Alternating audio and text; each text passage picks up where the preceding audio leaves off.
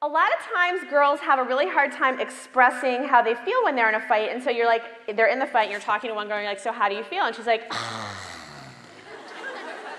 and you're like, I know, but how do you feel? And she's like, and then, okay, but whatever. We tend to assume that just because girls are mushy and love their friends and love to draw hearts and they love their glitter and their unicorns and they must be like, woo, love the feelings, that doesn't actually mean that they are okay with their feelings, that they know how to control their feelings. And I want you to realize that your feelings are part of who you are.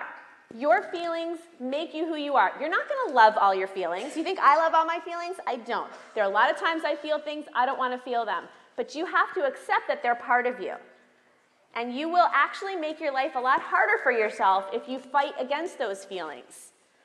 You can't just always be liked by everyone. It will not happen. And if you try to be like that, you know what's going to happen? You're actually going to be criticizing yourself all the time.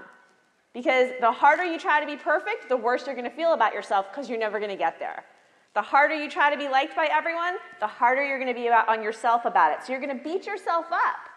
If you try to do everything right, if you only want to raise your hand in class when you have the right answer, you're not going to want to try new things.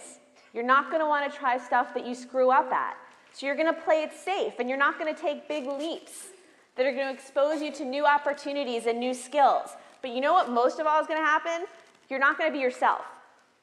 And who you are right now is awesome. And yeah, maybe you're a little bit of a mess. That's what makes you awesome. It does. You're supposed to be a little messy.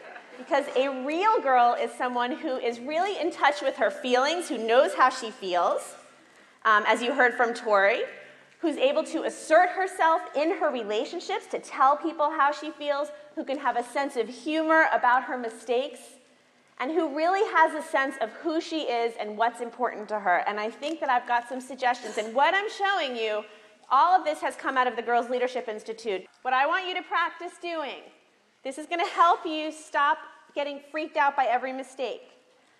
From time to time, when you play a soccer game or you take a test or you have a recital or you do some kind of big performance, talk with the adult in your life about what you liked about what you did and what you wish you had done differently. And just talk about it calmly.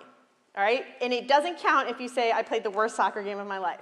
You have to focus on real things that you wish you did differently. So you have to be like, I could have hustled more. I could have gone to bed earlier last night. I probably didn't need to eat 17,000 pixie sticks for breakfast. Like, whatever it is, you be clear about what you did, and then you talk about what you like. So you can say, I had a great passing game today. I was talking a lot on the field. I supported my teammates. I was cheering. What girls are doing when they practice that is that they are developing healthier habits of self-evaluation. They're getting more comfortable with a realistic self-assessment. And when they have those muscles, and I really want you to think about them as muscles, when they have those muscles, it gives them the ability, the strength, to deal with mistakes as they come because they know what they're good at, because they're used to thinking about it, and they also know that being vulnerable in some areas isn't the end of the world.